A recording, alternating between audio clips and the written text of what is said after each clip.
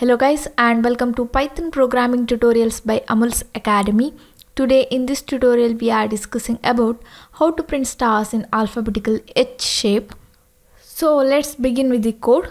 Here in the output we can see stars in different row and column. So to do this we need for loop, and here we can see the first for loop. Here row is a variable and here we are using range function. In the output we can see 7 rows, that's why I'll mention 7 here.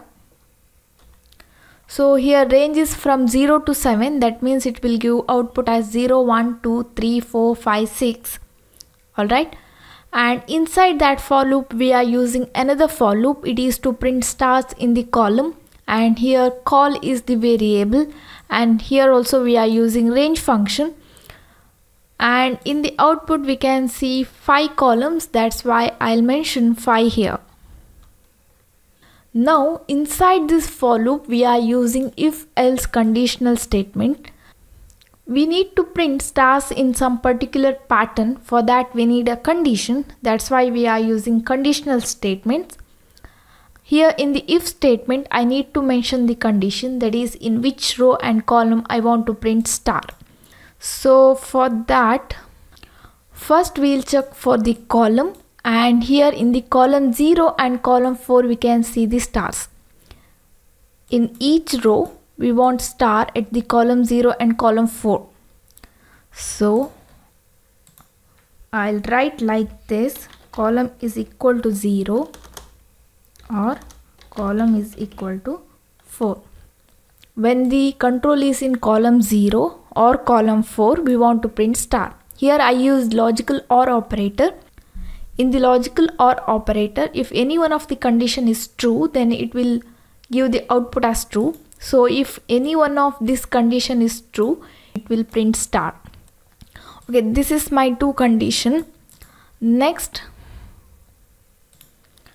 we are done with the column. Now we'll concentrate on the rows, and here we can see at the row 3 we need to print star, but we already wrote condition for these 2 stars.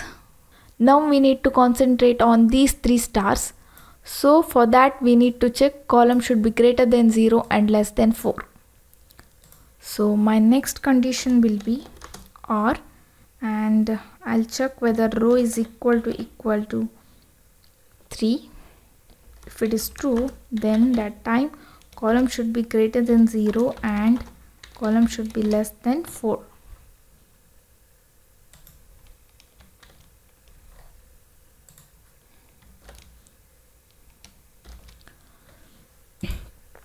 Okay, this is my another condition where we are checking whether row is equal to 3. If it is true, then this must be true. Okay, that's why I used logical AND here. In the case of logical AND, if both the inputs are true, then only output is true. So to print star, if this condition is true, this must be true. So this is my condition. First we are checking whether column is equal to 0. If it is true, I want to print star. Or if column is equal to 4, I want to print star. Or if row is equal to 3, then that time column should be greater than 0 and less than 4. If it is true, then we want to print star. So here colon, and inside that if statement, that is if condition become true, then I want to print star.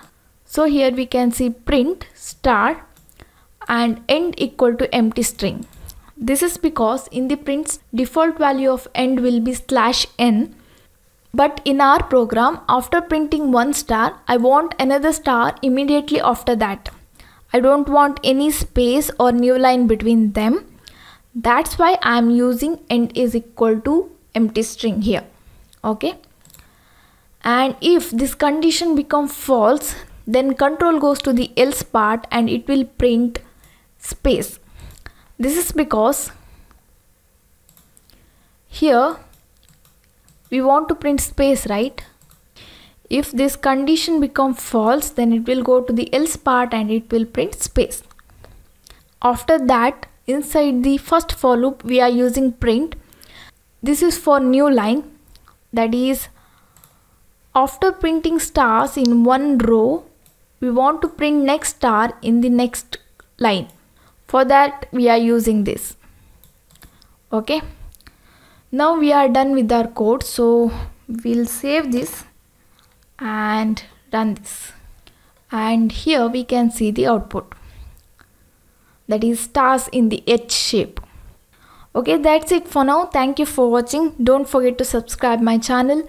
I'll meet you in next class. Till then, take care.